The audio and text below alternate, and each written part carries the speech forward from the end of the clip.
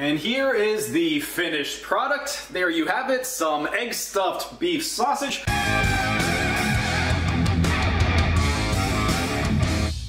Hey everyone, thanks for tuning in and welcome back to another episode of Carnivore Kitchen. Today I'm going to be showing you how to make some egg stuffed sausage. But before I start, you guys know the drill. Like the video, subscribe to the channel, hit the notification bell, ding ding ding. And if you don't want to watch the entire video, I will be including timestamps in the description so you can skip ahead to the step that you need. Now before we get to the actual recipe, what exactly are we going to need? Well, first thing we are going to need is a pan with a lid. I'm going to be using a ceramic skillet. You can use whichever one you want. Next we are also going to need an egg to put inside of the sausage. I'm going to be using some grass-fed beef sausages. You could use whatever type of sausage you want. You're also going to need a knife to cut the sausage, some tongs to flip it over when it's ready, a fork to split the egg, and we are also going to need some MCT oil to spray the pan. If you don't want to use MCT oil, you could also use butter or ghee, and some grated cheese. I'm going to be using Pecorino Romano. Use whatever type of grated cheese you like. And also, we are going to need some Himalayan sea salt. Now that we know everything that we need, what exactly do we need to do? Well, first step is going to be to preheat the skillet. I'm going to put it on low heat. And the reason that I like to preheat it first is that way when I pour the egg into the sausage, it's not going to go spill all over the place. It's going to be able to get nice and cooked right in the middle. Next step, we are going to go ahead and crack our egg. Next, we're going to go ahead and take the beef sausage and we want to cut a slice right down the middle of the beef sausage.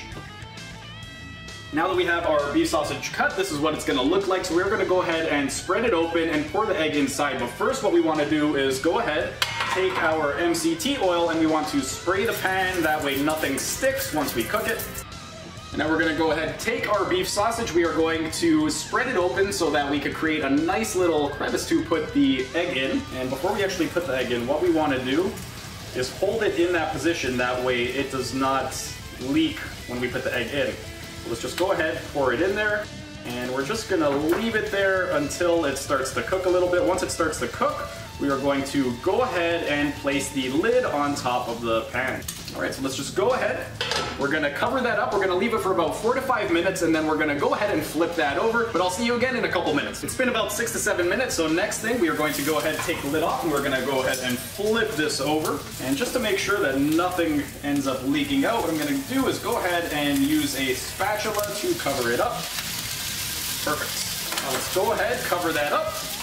And we're going to leave it for another about 5 to 7 minutes. Once it's done, we're going to go ahead and see how it came out. It's been about 5 minutes, so next thing we're going to do is go ahead and take the lid off, turn the skillet off, and we're just going to top it off with a little bit of Pecorino Romano cheese and some Himalayan sea salt. Again, you could use whatever cheese you guys like. This is just the one that I prefer.